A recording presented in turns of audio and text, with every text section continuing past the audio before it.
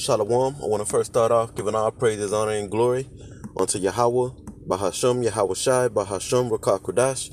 Double honors to the apostles and the elders of Great Millstone, the men that taught us this truth through the Spirit, and peace and blessings unto the elect of the nation of Israel. This is the brother Abadia from the GMS Houston camp, and I'm here with a quick video.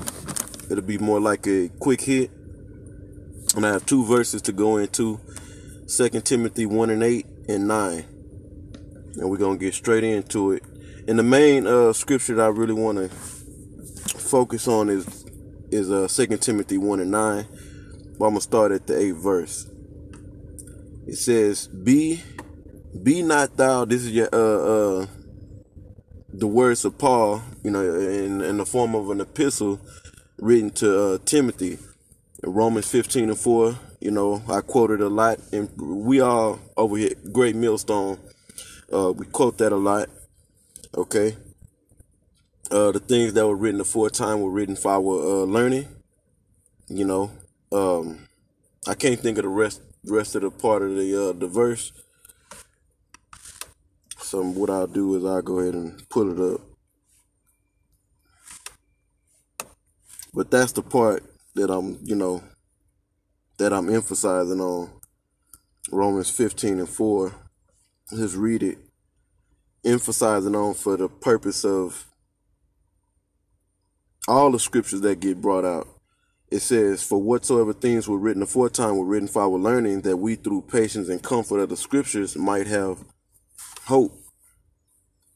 But the point being, we supposed to learn from all the scriptures. Let's go back to the 2 Timothy 1 and 8. It says, Be not thou therefore ashamed of the testimony of our Lord. Yeah, because you have there's a situation where you have certain men that will believe in what they heard, but they're may be ashamed to go out and be seen confessing or professing this truth. When we first, I'll speak on myself. I remember when I first went out there, I looked around and I was like, damn, I was a little nervous because, I didn't know who would see me out there. And I'm sure it's, a lot of brothers went through that. You go out there for the first time, you're like, damn, I don't know. I might see somebody I know. You might see, your boss from your job, you might, in one case, I seen a couple of females, that good looking females that I knew, and I seen them out there, and I was like, damn, I kind of seen them, and I was like, oh shit, but the spirit was on me, as well as all the men that may have went through that, and overpowered those emotions and said, man, I don't give a fuck about these people. Ultimately, I don't give a fuck about these people seeing me out here. I'm gonna do what the Lord said do, being convicted to go out and teach this word. Okay. It says, Be not thou therefore ashamed of the testimony of our Lord, nor of me, his prisoner. It's Paul. And we can say that for our apostles and elders. I'm not ashamed to say I'm following the apostles and elders of Great Millstone who taught us this truth, because we are confident that, we've been taught the correct doctrine. If not, where and who are the men that's teaching the 100% truth? Because nobody's saying that except the apostles and elders on down, that we got a 100% truth. Reading on, it says, But be thou partakers of the afflictions of the gospel according to the power of Yahweh Ba'ashem Yahweh Shai. Right? Because we find out that being in this faith, part of it is that we supposed to catch hell, go through trials and tribulations, okay? Acts 14:22, that we must through much tribulation enter into the kingdom of the Most High. Okay. Now this is the main scripture I wanted to key in on. Even though, of course, the previous verse is a beautiful verse.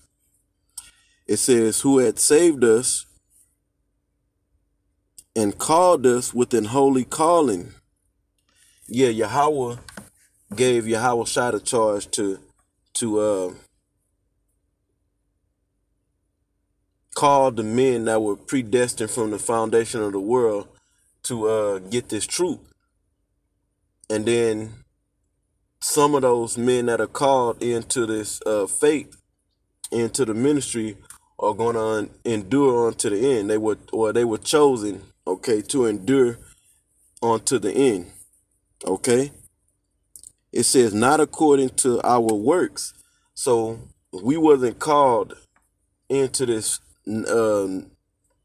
ministry, into this knowledge, because of the works that we were doing on this planet. Because what were we doing? We wasn't doing nothing that was about pushing His word, though we may have been seeking the truth. We wasn't. We didn't do works worthy of being called. Like the Most High said, okay, I see what these different men are doing down on the planet Earth. Okay, I'm gonna call them into the ministry. They fit for the ministry based upon particular works that we were doing. Because really, our works were geared towards wickedness.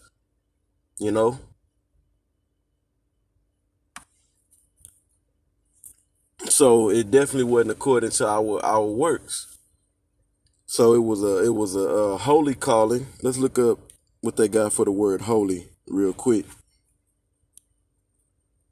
The calling is when we heard this word and we believed and made the conscious decision to stop doing what we was doing in this world and follow the scriptures. And we took it, through the Spirit, we took it upon ourselves through, of course, by the persuasion of Yahweh Ba'ashem Yahweh Shai, to start studying and getting built up and had the desire to teach. It says, for the word holy, G40. Strong's G40, Hagios. Hagios. Hagios. It says, most holy thing, a saint. And it also says in the Strong's definitions, pure, morally blameless, or religious, ceremonially consecrated, most holy, one thing, saint. So yeah, this was a pure calling. This was a calling from the spirit world, calling from the Most High and His Son, or through His Son. All right, that's how it was a pure calling. Back in the verse, it says, but according to His own purpose and grace, which was given us in Mashiach Yahweh Shai before the world began. And I could have just kept reading instead of running my mouth, Salakia. But right, this was all predestined before the foundation before the world began, or the foundation of the world was set. It was already known by the Most High and Yahweh Shai who He was going to wake up to this knowledge in the last days, and or who was going to be called. Because waking up to this knowledge, you called. That's the calling. It also can be chosen. One chosen to get this knowledge and understanding, but not chosen. And we'll find out who the chosen is at the end, The scriptures say many are called, but few are chosen. Okay, but we were chosen to receive this truth. But the only ones that are going to endure unto the end and be chosen for salvation are the elect of the Most High. So we waiting to see. We have a good idea. The men that are professing this word, studying, getting their lives in order with Yahweh Hashem Yahweh Shai, have a good chance to make it up out of here. A very high chance. All right? But the point of all this is that, we wasn't chosen to come into this knowledge based upon our works. This was set from the beginning of before the world began. All right? For the what does it say? For the Most High's own purpose and His grace. You see? So that's it. Lord willing, this video was edifying and exhorting onto the spirit. Hey, we should feel very privileged and thankful since, really, in the eyes of the Most High, we worthy, but we wasn't doing things worthy on this earth to be called into this knowledge. But the Most High already had it set up from the beginning, so we're in a very privileged position, Once again, I want to give all praises, honor, and glory unto Yahweh, Bahashem, Yahweh Shai, Bahashem, Rakakwadash. Double honors to the apostles and elders of Great Millstone, the men that taught us this truth through the Spirit, and peace and blessings unto the elect of the nation of Israel. Shalom.